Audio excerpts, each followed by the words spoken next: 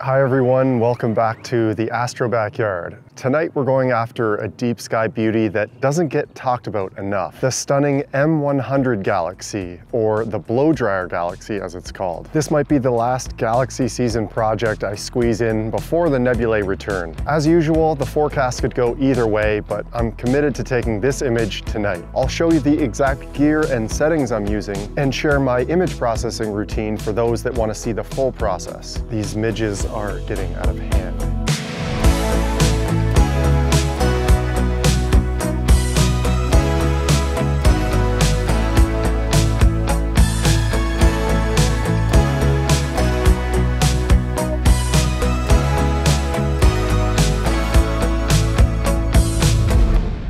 I'm going with a large refractor telescope tonight, the William Optics FLT-132, the Fluorostar. This telescope has a native focal length of 915 millimeters, but I'm using the reducer that brings it back down to about 750. This isn't exactly a Galaxy season setup, but I think you'll be surprised at the field of view I get when paired with the camera I have on there. The ASI 585mm Pro is one of the most affordable monochrome astronomy cameras on the market, and it shares the same mini cooled sensor found on the extremely popular ASI 585MC, but in a mono version. The sensor is way smaller than an APS-C sized one you'd find on a DSLR. It creates a pretty tight field of view, even at 750 millimeters. Here's how big the M100 Galaxy will appear using this sensor and telescope tonight.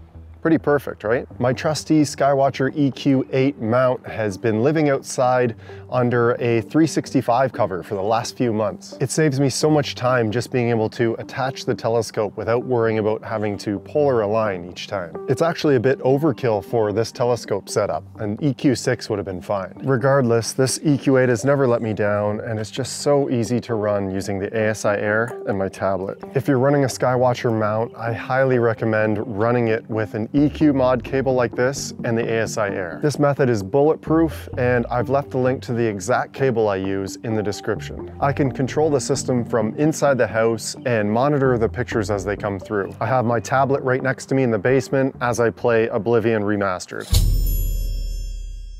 M100 is a grand design spiral galaxy. It's got these textbook perfect winding spiral arms. I don't think it looks like a blow dryer at all. It's located about 55 million light years away in the Virgo cluster, an area of the night sky littered with other fantastic galaxy targets. It's one of the brightest and largest galaxies in the Virgo cluster. It did make Messier's list after all. It's certainly obtainable from the city, but you'll really need to pour on the exposure time for an epic shot. All of the great shots I saw of the blow dryer online had 20+ hours of exposure time taken from a remote observatory. But I'll give it my best shot from the backyard. I've actually captured this galaxy before. Who remembers that video? I just wasn't super stoked with my final image. I find that broadband galaxy projects really benefit from being captured with a monochrome camera in LRGB. Capturing each wavelength separately gives you the most bang for your buck, and on these dim swirlies, it can make all the difference. If you're going after this galaxy with a more common size sensor camera like a DSLR, I recommend using a focal length of at least 1,000 millimeters. Something like an 8-inch or 11-inch SCT would be perfect for this galaxy, which is exactly what I used last time I shot it. I swapped out the garage door lights with red, just got some red bulbs. So these come on automatically when I open the garage door, and as you can imagine, the bright white light shining through is no good. So that was an easy upgrade. And then, yeah, in here itself, I mean, I don't think I'll ever be satisfied or happy with the organization. Still got the snow blower, need to put that away. The workstation, same old. Oh yeah, trying to not feel 41 if possible as well. Some people have been asking about Rudy too. Come here, buddy, come here. Rudy's doing really good. He's 10 years old now, and you wouldn't know it to look at him. Come here, buddy. Hey, you're feeling good. He's ready for a summer of adventure. We're going on a big road trip to Eastern Canada this year, a 3-week trip with Rudy. So you're gonna see the Atlantic Ocean and go to Newfoundland. What do you think of that? Good boy. That's my boy. So I've had this ASIAIR Plus for a while now, going on what, at least 4 or 5 years. And I think the input power port is starting to get a little worn. I'm finding I have to tape it in there. Just, it's so loose. And if I don't, I'll lose connection briefly during like a meridian flip, and it's so annoying. So I got some electrical tape to tape it in there, and that's just kind of part of my routine now. I'm sure I can't be the only one, but I mean, these ports go through hell being outside and the moisture, and you know, perhaps I pull out that plug a little aggressively sometimes, but it needs tape in there to stay in. Oh, and yes, I do just Velcro it to the bottom of the dovetail plate here. It looks so messed up, but it's actually on there really good.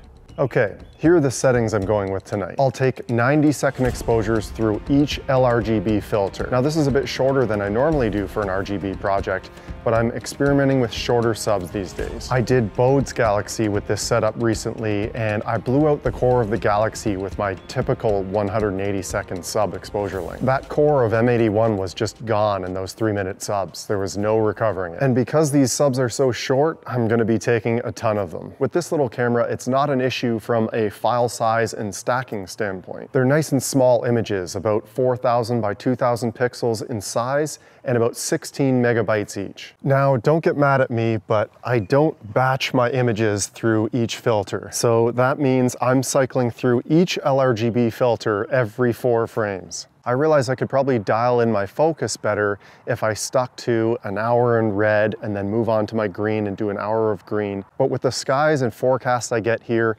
I'd probably never get around to my blues. This way, I at least get to complete a full color image. I'm not using an autofocuser, and yes, I do stress about my images coming out of focus over time. I really don't mind hopping out here to refocus now and then.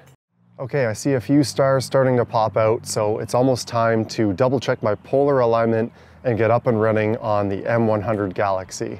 Again, I'll use the ASIAIR to control everything from inside the house, and the latest forecast shows that there's some high clouds passing through for the next 3 hours or so, so wish me luck.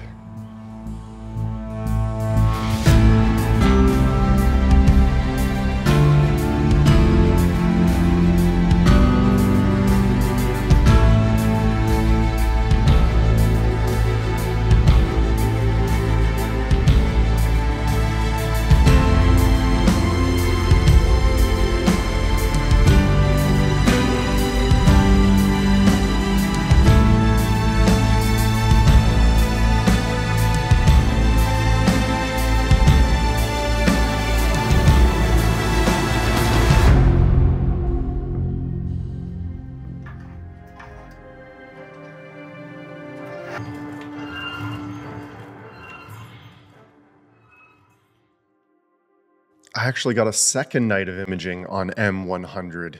So I ended up with about just under 2 hours for each filter, which is pretty decent for this Galaxy.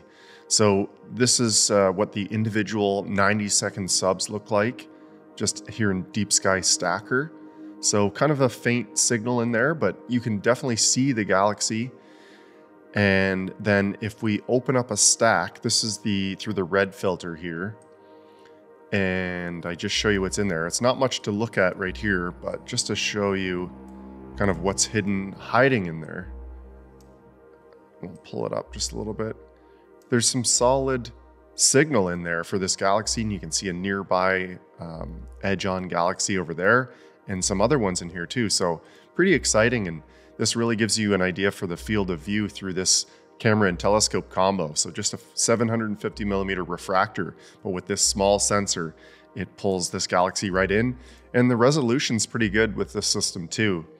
Those stars look nice and round, but there's still some good detail in there.